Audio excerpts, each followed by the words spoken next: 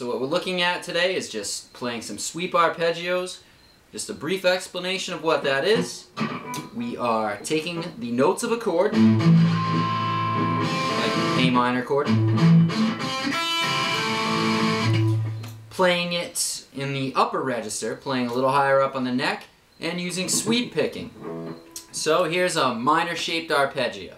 A, the note A, our open A, our octave would be at the 12th fret, and that's on fret 12, fret 10 on the next string, fret 9 on the next, 10 on the next, and then 8 on the first string, and then shoot your pinky out to the 12th fret. Sweep picking is just raking your pick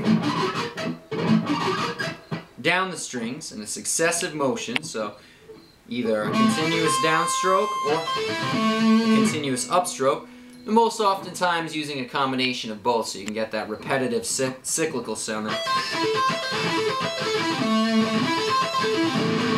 Alright, so that's just a technique that will be pretty useful to anybody, especially a metal player, classical player, or jazz player.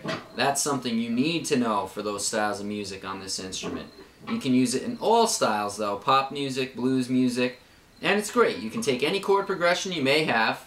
The chord progression I was doing in the beginning was an A minor chord, to a G chord, to an F chord, then back to the A minor. But yeah, it's just a pretty cool technique to know, and hopefully this helped you out. Thanks.